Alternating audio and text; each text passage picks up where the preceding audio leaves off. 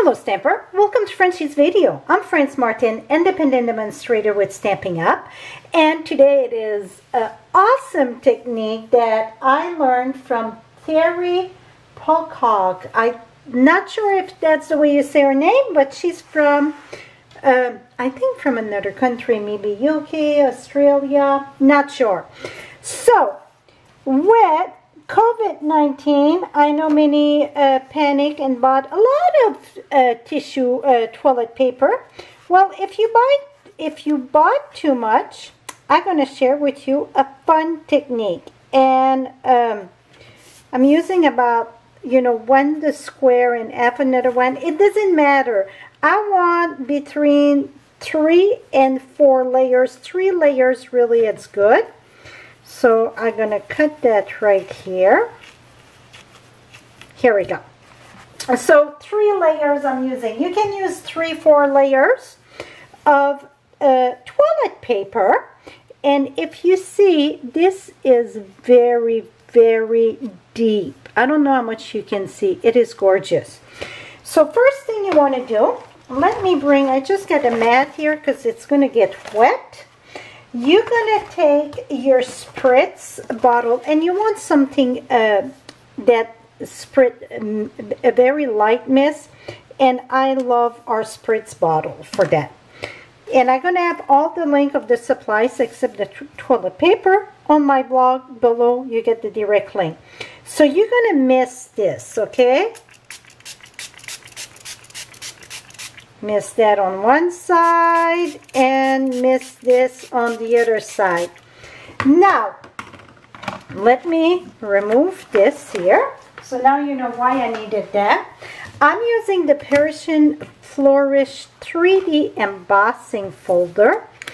I'm going to put that in, and make sure you didn't have no ink. I don't know which technique I done before I did this one, but I had ink on my folder. Now I'm going to go and emboss that in my machine. So let me roll this quick, and you're going to see the magic. Okay, ready? Voila! It get it very, very, see how pronounced that is? Very, very much so deep. So, now, this is going to have to dry. Well, I got one that it's dry. Let me move this here so I get more of the light there. Here we go. Now, this one here, I use the old world paper, the new embossing folder. That's another one. So you can use any of the 3D, something fun like that. You see, I had color there, but we're still going to use it. I must emboss something that I had color. So what I done, I use my soft suede. This is to make it antique there. You can use different color. I just love this one. I just tap and tap. And I think the other one I use crumb cake. I thought I used soft suede, but now I'm looking at that, I use crumb cake. But that's going to look good also. Now I'm going to use my sponge that I had it right here. Oh, here it is. And I'm sponging, and this is completely dry. So you want this super dry, okay? So I'm going to sponge. And this one is just 2 layers, and that's what I'm saying. You want at least 3 layers, 3 to 4.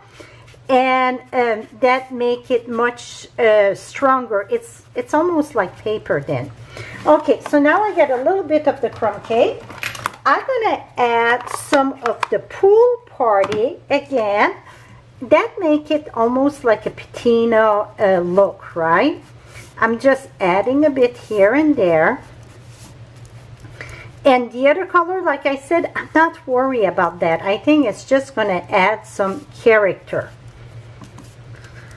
Okay, that's about it. It's just to add a little bit. You just want to be very careful. I know when you emboss with cardstock, you know what? Let me emboss one with cardstock so you see the difference. And I'm going to spritz it with water too. So let me just, here we go, both sides. Let me emboss this. So then you can see the difference between the toilet paper and the paper.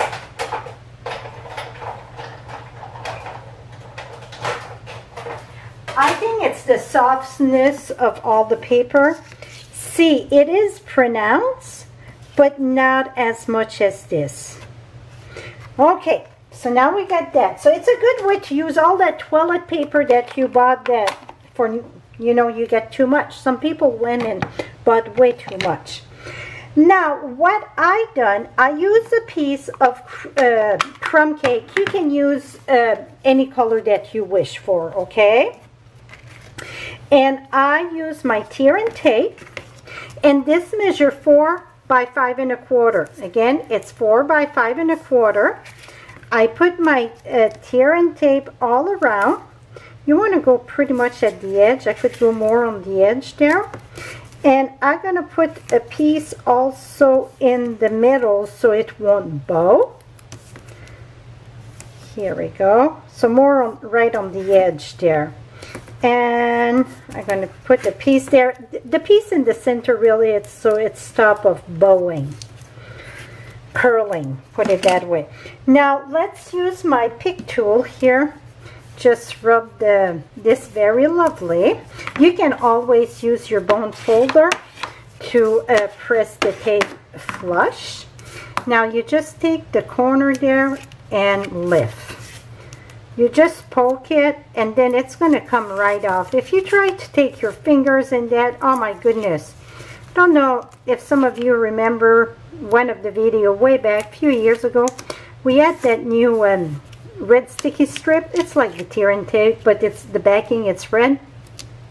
My goodness, I think it took me 5 minutes in the video to remove that. People laugh. Here we go. Now you're going to take your piece of toilet paper, and I like to put this one down. Some funny toilet paper, right? And I'm going to put it right there. And then see, I keep this up and I'm going to push it down.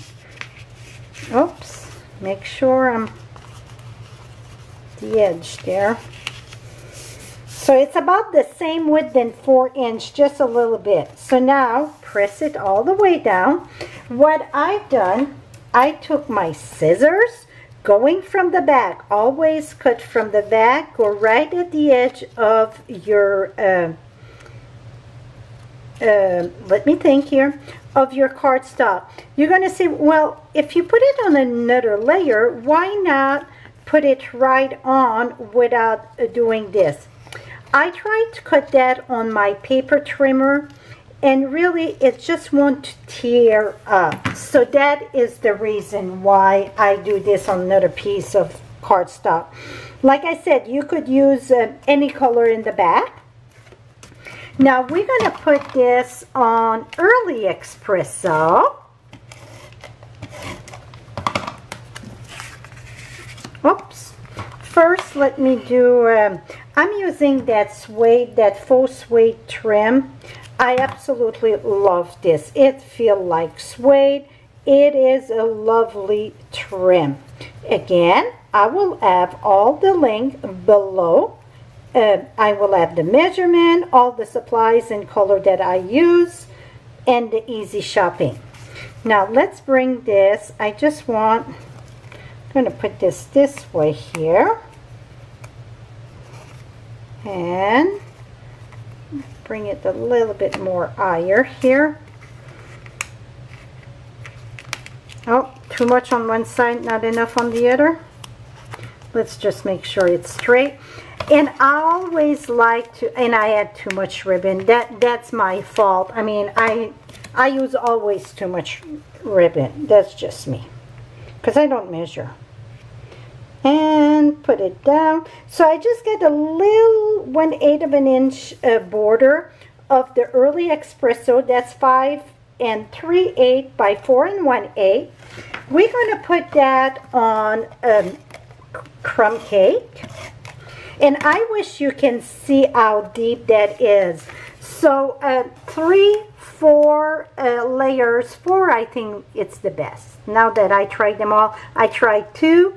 I think it's not enough. 3, it's good. 4, it's great. Now, for this flour, this is a new set here, Tasteful Touch, and you're going to see a lot of my video using that. I stamp that on crumb cake and sponge around with crumb cake. Stamp it with early espresso, sorry. And I had a little bit of wink of Stella there. And this one here, it's on white, stamped with early espresso. I use Pool Party blends, and I just did the bottom tips. You see the rest, it's white. But then I use my crumb cake sponge, and I aged this here. That's what I done to age that flour. It really looked antique. And then I still use my wink of Stella and just did a little bit of feathers where the feather stroke where the lines are. So let me finish that. So you see it was very simple, and it was the same thing with the blends. I just color where the dark is at that blue, and then we're going to put in the center. So you see it looked like I start with very vanilla really, but it was white. Now let me use dimensional.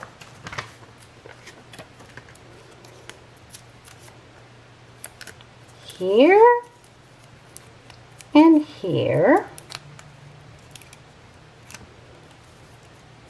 And then we're going to put that right here.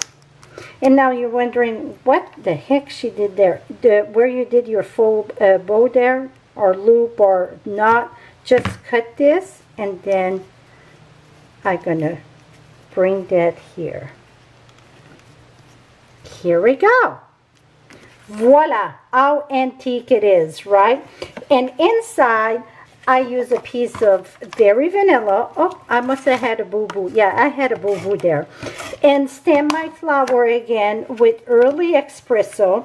So I don't have no greeting, no nothing. It can be for any. I can add a happy birthday, thinking of you, whatever. Et voila, my friend. I so wish you could see how deep it is. That is it. So thank you, Terry, for inspiring me, and Verna for sending me that link. So that's about it, my friend. Visit my blog right below. You get the direct link, and I will have all measurement there and all supplies. Bye-bye for now.